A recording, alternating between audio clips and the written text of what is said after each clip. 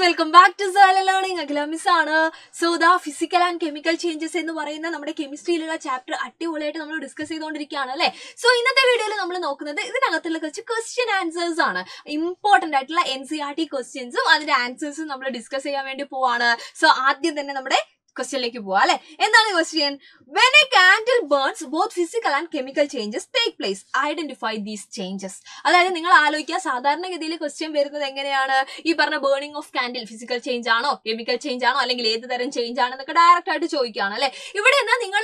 statement when a candle burns, both physical and chemical changes take place. So candle burn physical change chemical change identify these changes. So, physical change, chemical change identify exam question answer sheet candle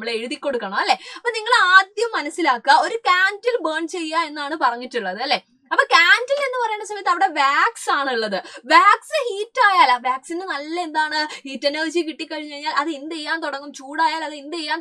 definitely melt ice melt wax melt again process cool wax initial state solid state so melting of wax example physical change in example candle burn definitely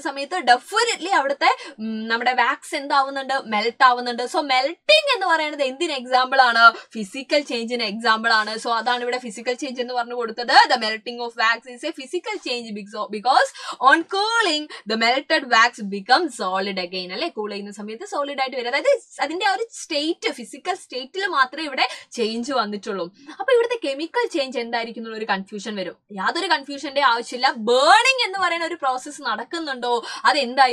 chemical change wax burn heat wax melt burning chemical change product burning wax melt burning ash again wax product form chemical reaction definitely example chemical change example melting physical change burning chemical change candle burn process both physical and chemical change so important question exam or higher class mind question give another example of a familiar process in which both physical and chemical change take place example identify process daily life everyday life process physical change chemical change type change example easy mind example cooking cooking of food cooking of food vegetable curry prepare process vegetables cut cutting of vegetables chopping of vegetables example physical change in example physical change cut shape size product form reactions so physical change in example cut ladies finger cut ladies finger cook reactions so raw vegetables getting cooked is a chemical change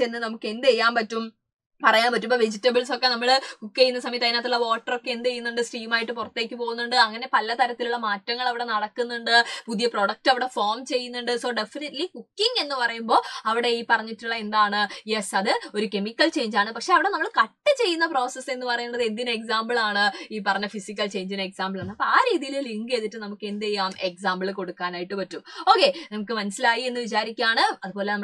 question next question state whether the following statements are true or false. ഈ തന്നിട്ടുള്ള following statements എന്ന് പറയുമ്പോൾ ഈ തന്നിട്ടുള്ള statement തന്നെയാണ് അല്ലെ, അത് ശരിയാണോ തെറ്റാണോ എന്ന് പറയാനാണ്. In case A statement is false write the correct statement. അഥവാ ഏതെങ്കിലും സ്റ്റേറ്റ്മെന്റ് തെറ്റാണെങ്കിൽ എന്ത് ചെയ്യുക, അത് കറക്റ്റ് ചെയ്തിട്ട് മാറ്റി എഴുതുക അല്ലെ. അപ്പൊ നമുക്ക് ട്രൂ ആണോ ഫോൾസ് ആണോ എന്ന് ആദ്യം കണ്ടുപിടിക്കാം.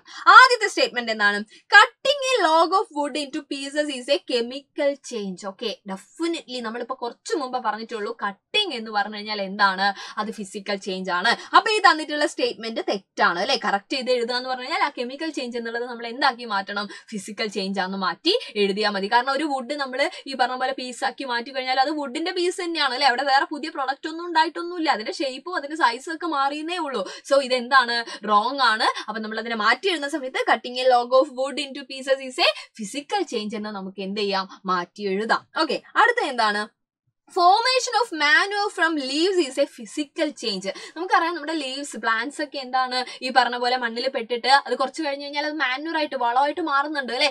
അതൊരു എന്താണ് ഫിസിക്കൽ ചേഞ്ച് ആണെന്നാ തന്നിട്ടുള്ളത്. സോ അതെന്താണ് ഫോൾസ് ആയിട്ടുള്ള സ്റ്റേറ്റ്മെന്റ് ആണ്. കാരണം നിങ്ങൾ ആലോചിച്ച് നോക്കിയ ലീവ്സ് എന്ന് പറയുന്നത് ചുമ്മാ അങ്ങോട്ട് മാനുവർ ആയിട്ട് മാറുന്നല്ല അല്ലെ. കുറെ കെമിക്കൽ റിയാക്ഷൻസ് അവിടെ നടക്കുന്നുണ്ട്, കുറെ എന്താണ് മൈക്രോ ഓർഗാനിസത്തിന്റെ ആക്ടിവിറ്റീസ് അവിടെ നടക്കുന്നുണ്ട്. അതുവഴി ഉണ്ടാവുന്ന പുതിയ പ്രൊഡക്റ്റ് ആണ് ഈ പറഞ്ഞിട്ടുള്ള മാനുവർ എന്ന് പറയുന്നത്. കംപ്ലീറ്റ്ലി ഡിഫറെന്റ് ആയിട്ടുള്ള ഒരു പ്രൊഡക്റ്റ് ലീവ്സിൽ നിന്ന് അല്ലെ, അതിന്റെ പ്രോപ്പർട്ടീസേ അല്ല ഉണ്ടാവുക. സോ ഈ തന്നിട്ടുള്ള സ്റ്റേറ്റ്മെന്റ് ഫോൾസ് ആണ്. ചേഞ്ച് ചെയ്ത് എഴുതുന്ന സമയത്ത് അവിടെ എന്താക്കി മാറ്റി എഴുതണം നമ്മൾ, it is A chemical change അല്ലെ. ഒരു കെമിക്കൽ ചേഞ്ച് ആണെന്നുള്ളത് കറക്റ്റ് ചെയ്ത് എഴുതുക. അടുത്ത എന്താണ്, iron pipes quoted with zinc do not get rusted easily. Iron pipes zinc വെച്ച് കോട്ട് ചെയ്ത് കഴിഞ്ഞാൽ പെട്ടെന്നൊന്നും റസ്റ്റിംഗ് നടക്കുന്നില്ല എന്ന് പറയുന്നത്. സോ ഇതെന്താണ്, കറക്റ്റ് ആണ് അല്ലെ, ട്രൂ ആണ്. അതായത് നമ്മൾ പഠിച്ചിട്ടുണ്ട് കൊറോഷൻ, റസ്റ്റിംഗ് എന്ന് പറയുന്നത് അയണിന്റെ കേസിലുള്ള ഏറ്റവും വലിയൊരു ഇഷ്യൂ ആണ് അല്ലെ നമ്മൾ ഫേസ് ചെയ്യുന്നത്. അപ്പൊ അത് പ്രിവെന്റ് ചെയ്യാൻ വേണ്ടിയിട്ടുള്ള ഒരു മെത്തേഡാണ് അയണിന്റെ പുറത്ത് നമ്മൾ സിങ്കിന്റെ കോട്ടിംഗ് കൊടുക്കുക എന്ന് പറയുന്നത്. ഇപ്പൊ നമുക്കറിയാം നല്ല ബ്രിഡ്ജസ് ഒക്കെ നമ്മൾ അയൺ വെച്ചാൽ പ്രിപ്പയർ ചെയ്യുന്നത്, ബിൽഡ് ചെയ്യുന്നത്, അതായത് സ്ട്രോങ് ആയതുകൊണ്ട്. പക്ഷേ ഈ റസ്റ്റിംഗ് എന്ന് പറയുന്നത് ഒരു വലിയ പ്രശ്നമാണ്. സോ നമ്മൾ എന്ത് ചെയ്യും, അതിന്റെ പുറത്ത് സിങ്കിന്റെ ഒരു കോട്ടിംഗ് കൊടുക്കും. കാരണം കോണ്ടാക്ട് വരാതിരിക്കാൻ വേണ്ടിയിട്ട്, എയറുമായിട്ടും വാട്ടറായിട്ടും ഒന്നും കോണ്ടാക്ട് വരാതിരിക്കാൻ വേണ്ടിയിട്ട്. അടുത്ത എന്താണ്, iron and rest are the same substances. അയണും ഈ പറഞ്ഞപ്പോ നമ്മൾ പറയില്ല ഇരുമ്പ് തുരുമ്പിച്ചു എന്ന്, ആ തുരുമ്പിച്ചതും ആ റസ്റ്റും എന്താണ്, ഒരേ സബ്സ്റ്റൻസ് ആണെന്നാ പറയണത്. അത് തെറ്റാണ് അല്ലെ. അയണും റസ്റ്റും എന്താണ്, ഡിഫറെന്റ് സബ്സ്റ്റൻസ് ആണ്. കാരണം അയൺ എന്ന് പറയുന്നതിന്റെ മുകളില് പല രീതിയിൽ കെമിക്കൽ റിയാക്ഷൻ നടന്നിട്ട് കിട്ടുന്ന പുതിയ പ്രൊഡക്റ്റ് ആണ് ഈ പറഞ്ഞിട്ടുള്ള റസ്റ്റ് എന്ന് പറയുന്നത് അല്ലെ. അയൺ എയർ ആയിട്ടാണെങ്കിൽ എയറിൽ ഓക്സിജൻ ആയിട്ട്, അതേപോലെ നമ്മുടെ വാട്ടർ കണ്ടന്റ് ആയിട്ട് ഒക്കെ റിയാക്ട് ചെയ്തിട്ടുണ്ടാവുന്ന പുതിയ പ്രൊഡക്റ്റ് ആണ്. സോ അവിടെ കെമിക്കൽ റിയാക്ഷൻ ആണ്, അതുകൊണ്ട് തന്നെ അത് സെയിം സബ്സ്റ്റൻസേ അല്ല അല്ലെ. സോ ഈ തന്നിട്ടുള്ള സ്റ്റേറ്റ്മെന്റ് ഫോൾസ് ആണ്, ഡിഫറെന്റ് സബ്സ്റ്റൻസ് ആണെന്ന് നമ്മൾ എഴുതണം. Condensation of steam is not a chemical change. Condensation of steam is not a chemical change എന്നാണ്. അതുകൊണ്ട് നമുക്കത് ട്രൂ ആയിട്ട് മാർക്ക് ചെയ്യാം അല്ലെ. നമുക്കറിയാം കണ്ടൻസേഷൻ എന്ന് പറയുന്നത് അത് ശരിക്കും ഒരു ഫിസിക്കൽ സ്റ്റേറ്റ് ചേഞ്ച് ചെയ്യുന്ന പ്രോസസ് ആണ്. അതായത് വാട്ടർ വേപ്പർ തിരിച്ച് വാട്ടർ ആയിട്ട് മാറുക, അതിനാണ് നമ്മൾ കണ്ടൻസേഷൻ എന്ന് പറയുന്നത് അല്ലെ. വാട്ടർ വേപ്പർ ആയിട്ട് മാറുന്നത് ഇവാപ്പറേഷൻ. അപ്പൊ ഇവാപ്പറേഷനും കണ്ടൻസേഷനും സെയിം എന്താണ്, ഇവാപ്പറേഷന്റെ നേരെ ഓപ്പോസിറ്റ് ആണ് കണ്ടൻസേഷൻ. അവിടെ ഫിസിക്കൽ സ്റ്റേറ്റ് മാത്രമേ മാറുന്നുള്ളൂ, സ്റ്റീം നേരെ വാട്ടർ ആയിട്ട് മാറുകയെന്നേ ഉള്ളൂ.